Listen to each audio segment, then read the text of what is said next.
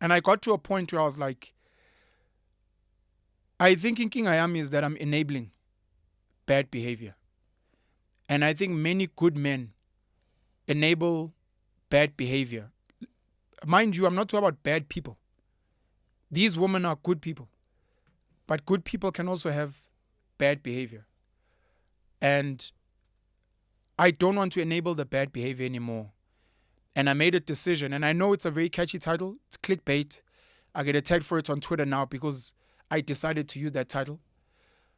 What I was actually saying is I'm done sending imali to Inganzami. Benzo. Yeah.